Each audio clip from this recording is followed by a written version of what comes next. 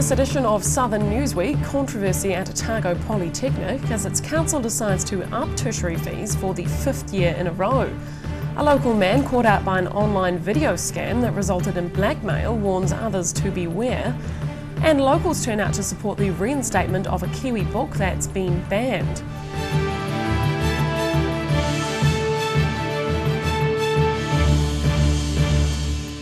Kia ora, I'm Holly Buchanan. Student fees are increasing by the maximum amount for the 5th consecutive year at Otago Polytechnic. They're rising 3% in a controversial move by the Polytechnic Council. And that means courses are roughly 20% more expensive than they were in 2010. In what's become almost a formality in recent years, fees are on the up for local Polytechnic students. The Polytechnic Council is increasing domestic and international fees by the 3% maximum for next year. And despite consistent increases, Communications Director Mike Waddell says the decision isn't made lightly. It's a tricky one. We don't put them up just for the hang of putting them up. We know what the needs are of our community and we know what the demands are of our students. For us to deliver that, we have to do that, increase fees. Maximum fee increases are set each year by the government, usually around 3 or 4%. And Waddell says it's necessary for the Polytechnic to adopt them as the government's underfunding the tertiary sector. The only way that we can actually increase any revenue to be able to develop and keep developing programs, new buildings, is by increasing student fees. It's a reluctant move, I'd have to say, but it is sort of one of those moves that in a way we're forced in a corner so that we can continue to develop, which is really good for the city.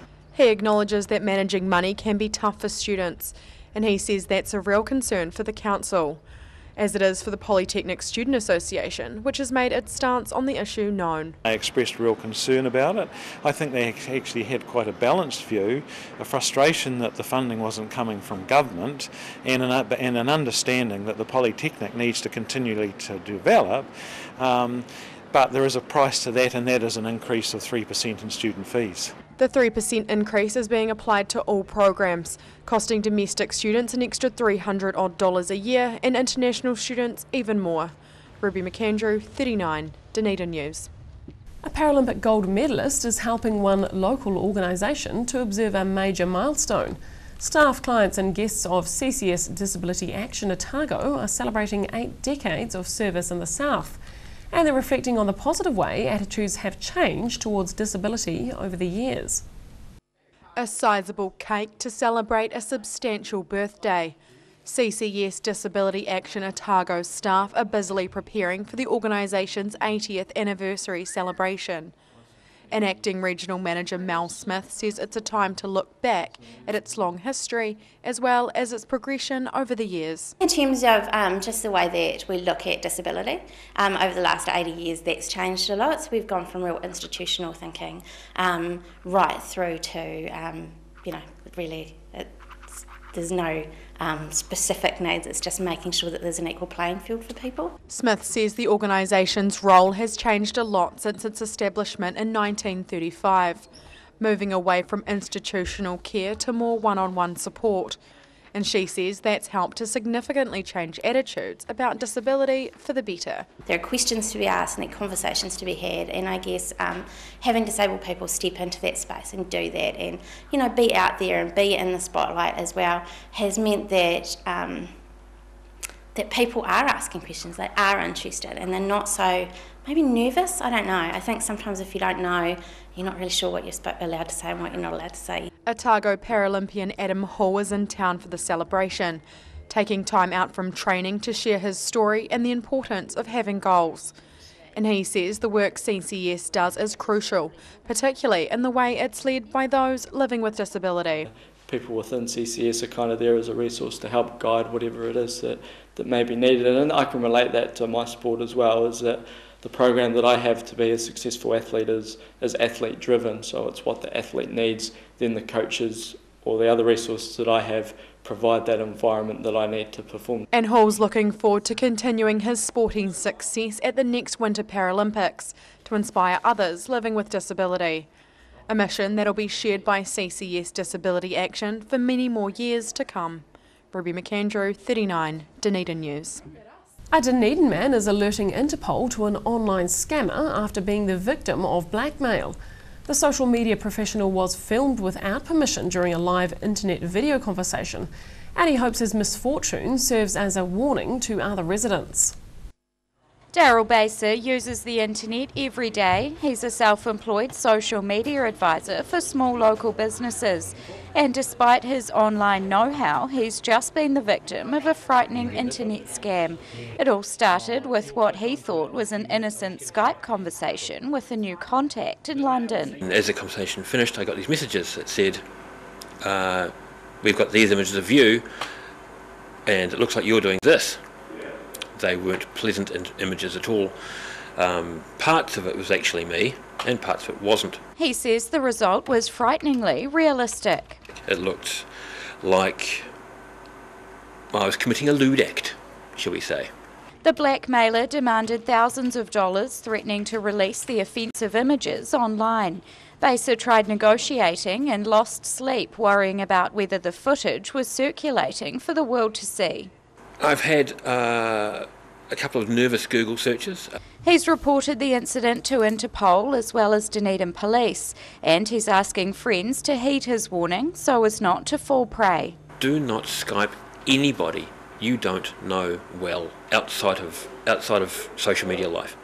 He'll continue to use the internet and develop his social media business, but he won't be Skyping strangers anytime soon. Yeah, I'm particularly embarrassed as someone who has recently started a social media company.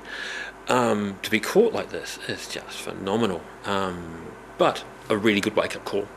A warning for all internet users to be careful when logging on. Rosie Mannins, 39, Dunedin News. The New Zealand Transport Agency is gearing up for a costly project linking Port Chalmers to Dunedin City. It's about to construct a shared walking and cycling path from St Leonards to the port, and that'll require cooperation from the country's largest rail transport operator. Checking plans for a multi-million-dollar pathway. Jason Forbes of the NZTA is managing the project to construct a shared walking and cycling path from St Leonards to Port Chalmers. It's expected to take 2 years to build and will cost between $5 and $10 million. We're currently working through the detailed design, and that's coming near completion. We'd expect to have a detailed design complete around Christmas. The 5.2 kilometre stretch of path will connect to that already in place between the stadium and St Leonards. It will be undertaken in sections, with some of the most tricky parts attempted first. The NZTA has to reclaim some of the harbour to build alongside the railway, and Forbes says the project wouldn't be happening without Kiwi Rail's cooperation. We still need to obtain consents, go through final agreements with both Kiwi Rail and the Dunedin City Council, because Council will be maintaining the path and the majority of the path is on Kiwi Rail's land. All costs are being met by the NZTA, with Kiwi Rail covering its expenses to shift a section of the tracks. The Council will be responsible for maintaining the path once it's finished, something residents have been wanting for more than 10 years. It's a very busy highway with the port at the end, and there's quite a lot of narrow pinch points that are quite dangerous for road users. About 250 people a day use the completed path between St Leonards and the city, and the numbers are expected to increase once the full length of it's finished, connecting Port Chalmers and the residential communities in between. Rosie Mannins, 39, Dunedin News. Locals are slamming the temporary ban on a New Zealand book as perverse and unacceptable. Dozens of residents have assembled to protest the interim restriction order on Te Doors into the river, and they have a novel approach to speaking out. In complete silence, these people condemn the nation's first book ban in more than 20 years. A complaint from Christian organisation Family First prompted the interim ban on young adult novel Into the River. Protest organiser Dr Emma Neal says the book can't be sold, displayed or even read out loud. And that's got locals exercising their last right in relation to the work, silently reading it. I think this is actually a case of a really perverse kind of tall poppy syndrome, because the attention that it garnered as a literary success meant that people mistakenly thought that it was directed at children, and it's not. It's directed at young adults and adults. The complaint comes as an age restriction on the book is removed. Concerns relate to content about sex and drug use, but Neil says nothing's glorified in the novel. She believes the interim ban tramples the rights of all Kiwis to freely access information, and other protesters echo her call for the ban to be overturned. I'm a high school teacher, and I don't think that it's up to outside gatekeepers to make these decisions for our young people, really. I think that's a parental role and a community role. Protesters also read other controversial works from around the world. Similar displays are happening nationwide, as well as overseas, and Neil's pleased with the groundswell of support. We've had a lot of messages from people saying that they're going to read the book at 12 noon their time on the Thursday, September the 10th, or in their own time, to show solidarity for Ted Dorr, the author, and in support of freedom of access to information, ideas and opinions. She helped edit Into the River and says its temporary ban, while the complaint's handled, is a dangerous move for freedom in New Zealand. Freedom she hopes to stand up for by silently speaking out. David DeLorean, 39, Dunedin News. Still to come on Southern Newsweek, the art of landscaping on a small scale is shared with interested residents, and a new community group raises money for a unique item that may help parents suffering loss.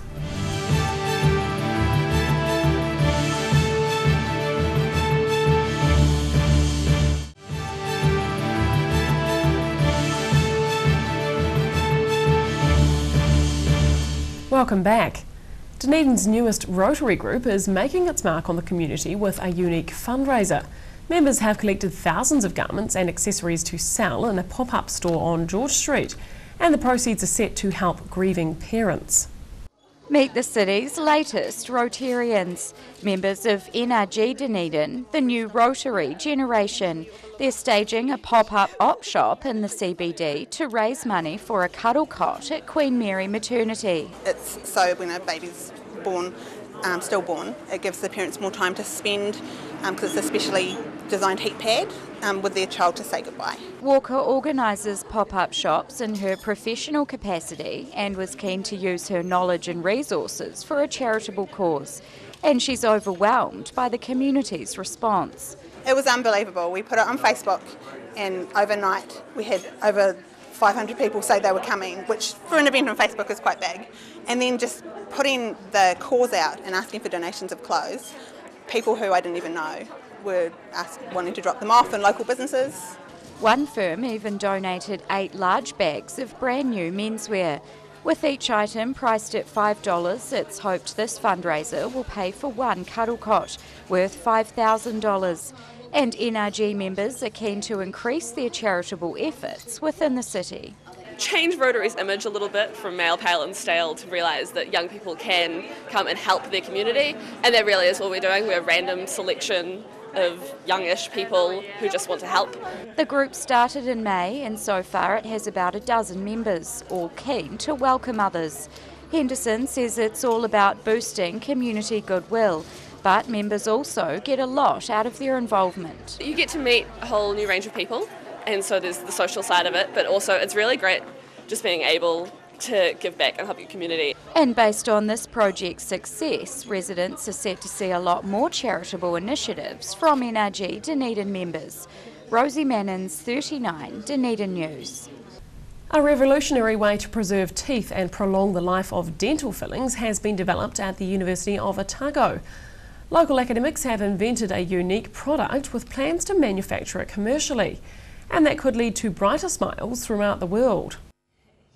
These local academics have been working together for 5 years on a revolutionary dental product, a solution to the common problem of tooth decay and dental filling degradation. So well aware that nothing lasts forever, unfortunately. You'd like to think that your fillings last forever, but they don't.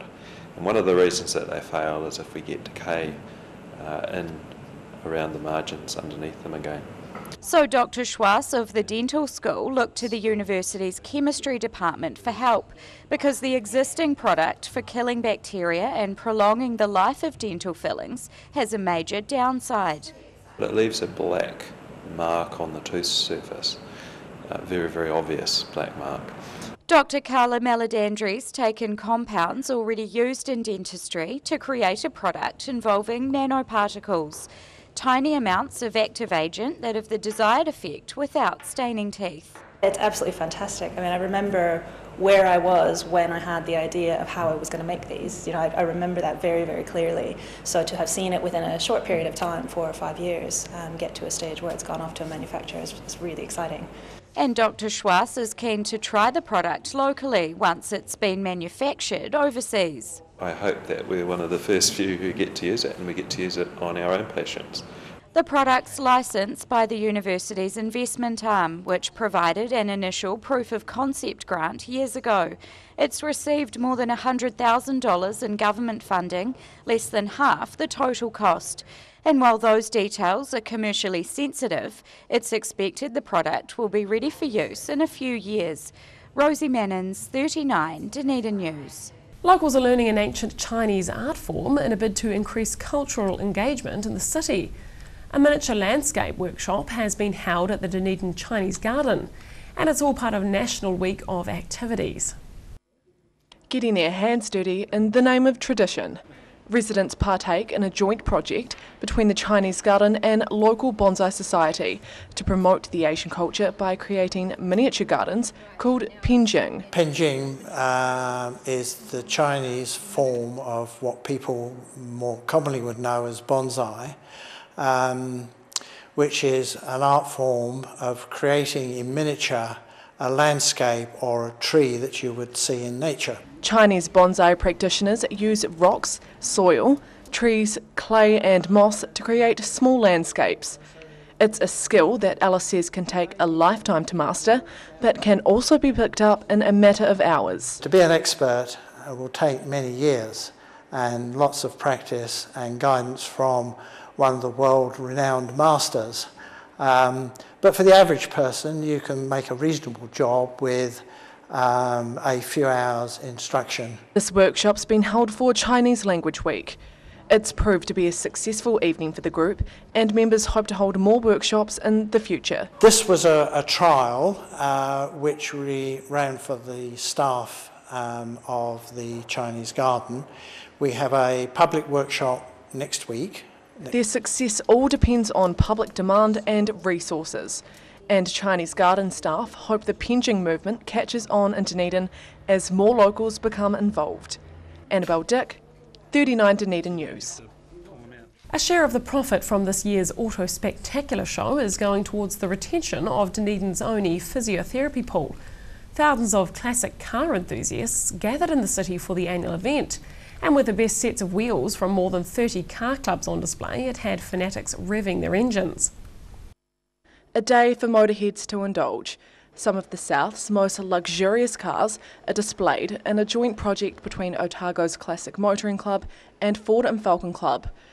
From a 2010 Supersport Bentley to a 1934 Duesenberg J Phantom, there was something available for any taste. There's the Mosler GT3 race car from Highlands Motorsport Park. There's that fabulous yellow Mustang over there from Mark's Cars. 31 car clubs here have put displays in of around 5 cars. Formerly called Swaparama, the show has been running since 1974. Each year, a charity is chosen to receive some of the money raised from the show, and this year, it's for the local physio pool. We've selected the Otago Therapeutic Pool Trust, which is a very worthwhile cause. Casey says there's a real need for classic car shows like this, the only one of its kind in this part of New Zealand. And he says interest is growing with the numbers up from last year. I think we may be up a little on last year. We had 4,000 people through last year, including all the kids. Kids love it because we turn on free entertainment for them, face painting and all that sort of thing. So it's probably on a par or a little better than last year. With around 150 cars and bikes on display, the show was a success for the club. And members have no plan to turn off their engines anytime soon. Annabelle Dick, 39 Dunedin News.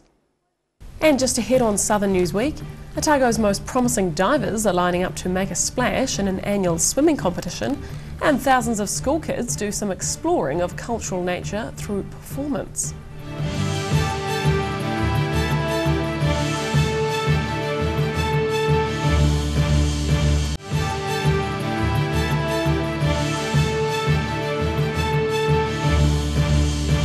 Welcome back. The region's most promising young divers have been putting months of training to the test. Just over 20 competitors recently converged at Moana Pool for the annual South Island Diving Championships. And the championships gave divers the opportunity to make their mark ahead of national meets. Attempting to achieve perfection while falling, divers from Otago give their all to impress judges at the South Island Diving Championships. And this year, local divers are only up against themselves, with no other South Island clubs able to participate. It's for clubs within the South Island. Unfortunately, we've only got one club because Christchurch got knocked out with the earthquake, but we do have guest divers from the North Island from Diving Waikato. The loss of the Christchurch facility has meant a substantial drop in South Island divers, but Shvivink says a bounce back is likely, with a new Christchurch dive pool in the planning stages.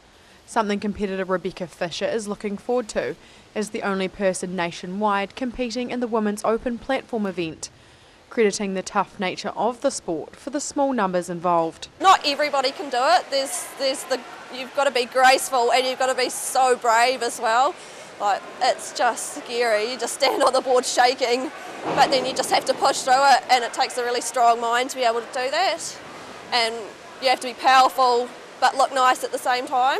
Fisher says there are a lot of up-and-coming divers in the Otago club, and she says the challenge for them is conquering their nerves and going all in with each dive. You've got that pressure, you've got one chance to do it right, and if you do it wrong, then that's too bad, you just move on. And I think a lot of people get quite intimidated by that. With each dive, judges are looking for fluid movement, how competitors look in the air, and the way they enter the water. And these guys hope they'll rise to the high standards expected, particularly lower grade divers who want all the experience they can get ahead of the Skills National in Hamilton at the end of the month. Ruby McAndrew, 39, Dunedin News. St Leonard's school pupils are buzzing after a recent visit from a local beekeeper. They've been learning about the important insects for National Bee Aware Month, and the lesson is revealing the condition of local bees as disease and parasites plague the national population. Suiting up, St Leonard's school pupils learn about bees from local bug lover Murray Rickson. He's explaining life as a beekeeper, visiting the school to raise the profile of the flying insects. There is passion, and he hopes to inspire the next generation of beekeepers for Bee Aware Month. It gives the public a chance to sort of consider what they can do for the population of bees in this country. We have a very good industry in New Zealand of beekeeping, and the public can help us a huge amount by registering beehives and looking after beehives. These pupils have been learning all about bees in the lead up to this visit. Rickson's demonstrating with a full hive to give children a close look at the bugs. That's taught the adults a lot too. About the number of types of bees in the hive, and also like how fast and how far they go, and also that they're colourblind. I never knew that bees were colourblind, so it was quite cool to learn that. Large hives can include tens of thousands of bees. The vast majority are female, with just a handful of males. Rickson says local hives are thriving as bee populations around the country battle against disease. We're quite lucky in the south. We have quite a nice climate. We don't have the humidity problems, and we have a good period of winter where the bees can shut down their breeding cycle and have a rest period, if you wish. Rickson says the number of beehives nationwide will hit a new record of 600,000 in coming months, and St Leonard's School will be responsible for one, as pupils gear up to control their own hive and fundraise with the honey. David DeLorean, 39, Dunedin News. And finally, thousands of schoolchildren have been exploring their culture at this year's Polyfest. The annual Otago event boasted a local guest, drawing hundreds of spectators, and colourful performances were seen over the course of the multi-day showcase. A time for children to get multicultural. These are just a few of thousands of Otago kids performing in this year's Polyfest, a Māori and Pacifica arts festival celebrating the Pacific cultures through performance. Polyfest is an event for early childhood centres and schools to present the performances that they have been working on and learning for kapahaka, Māori performance items, and also for a range of Pacific items. With more than 4,000 students from 118 schools taking part, Otago Polyfest stands out from similar events around the country. And Laufeso says there's no limitation to being a part of the multi-day event. It's quite unique in some respects because it goes from early childhood right through to primary. It does include both Māori and Pacific, whereas a lot of other events across the country only do Pacific or only do primary or only do secondary. Local boy Maka Pohatu opened the festival with his band The Modern Māori Quartet. He says being involved in Polyfest is a crucial part of what it means to grow up in a Pacific nation. There's a real awesome family vibe, and everyone's proud to see their kids on stage, and half of the tutors all were those kids back in the day, so it's a huge, it's a cool legacy. Hours of volunteer help, extensive planning and several grants were required to make the $80,000 festival happen. And after more than 2 decades of Polyfest, Laufeso wants to supersize the successful event, making it even bigger and better next year. Annabelle Dick, 39 Dunedin News. And that's all for this edition of Southern Newsweek. Please do visit our website, dunedintv.co.nz, where you can download Southern Newsweek and watch individual clips of 39 Dunedin News or webcast the show. I'm Holly Buchanan. Thanks for watching.